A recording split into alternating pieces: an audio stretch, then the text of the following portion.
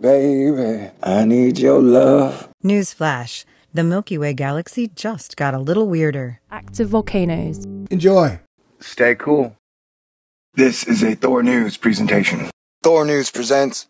I'm going to do a light, quick grab bag of stuff this morning for you. We're going to start off talking about Comet LoveJoy C2014 Q2.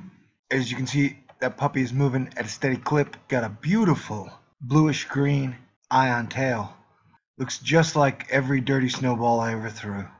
Ain't that the truth? You're probably saying to yourself, that was awesome. I wonder what Thor's going to show next. Do I ever let you down? Probably. But it's human. We've got An Unusual Sunset by Helio Vital, taken on January 17th, 2015. Starts out like a normal sunset with a lot of red. Red, red, red, red, red alert. Then it kind of flattens out a bit. And at the end, it looks like a giant yellow butt. Or the top of a heart? I don't know.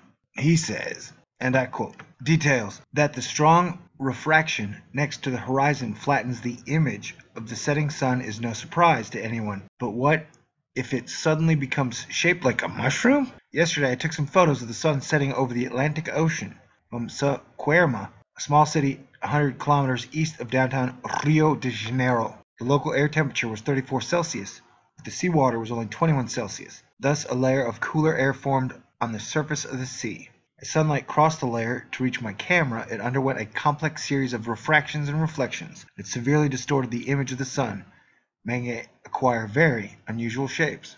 Canon PowerShot SX60HS was used for all the shots, taken at 213941 UT. Still, that looks crazy. But I'm glad we have a technical explanation, I guess.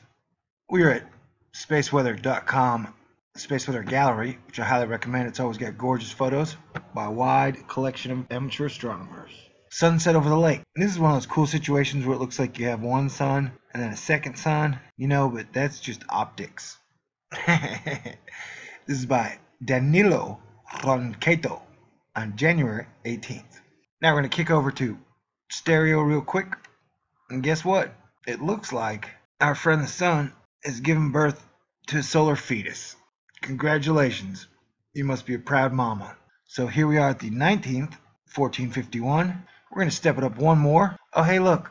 At 1:20, 4:01:6. The sun is shot out. It looks like a baby E.T. Guy's E.T. head. It's like a jelly bean head with his body. Elliot. Hey, there's Earth. And then there's a black thing following behind Earth. How cool.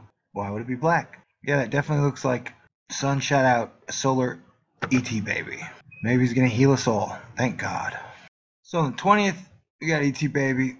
And then an hour later, the E.T. baby is already grown.